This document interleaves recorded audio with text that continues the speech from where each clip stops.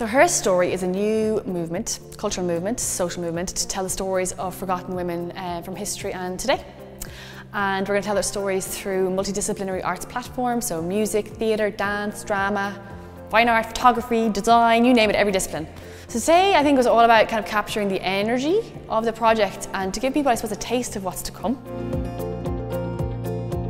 So Waking the Feminists is looking at some gender imbalance in Irish theatre, and one of the things that we've shown, and through some research we've conducted already, is that while there's a lot more women working in Irish theatre, the higher up the scale you go in terms of the organisations that receive the most funding, the balance of work that is produced or written or presented by women gets reduced, and we hear more male voices, and we just think we're missing out on some incredible stories from female and Irish playwrights and directors in Ireland. Traditionally, people try and study people in the past through going to archives, libraries. People often write autobiographies, or other people write biographies of them. And most of those people and most of those sources are about men. And not just any kind of men, actually a very particular kind of man, usually wealthy, usually white, usually quite privileged, usually straight.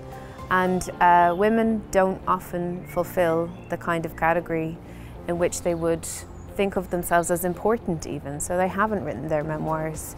They don't leave letters and diaries that people can study them. So when you go to traditional places that historians do, National Archives, National Library, you often just don't find those sources about women. But we do know that women did stuff, important stuff, and that actually they do have a history all of their own.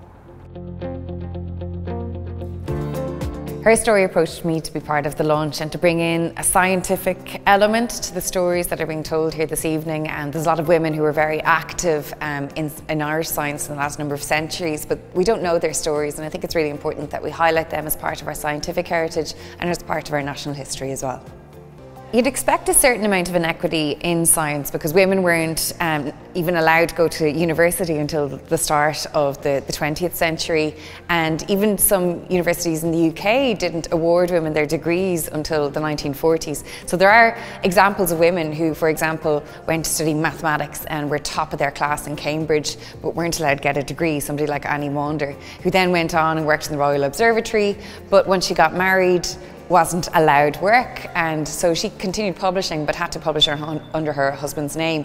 So these women have played really important roles in establishing the knowledge that we have about the world around us, but we just don't know who they were or their stories. And I think it's really important to recognise that women have played an integral role in building up all of the knowledge that we have about the world around us. And I think we should highlight these stories and kind of hold on to them and hold them up as really important, really positive role models for Irish women.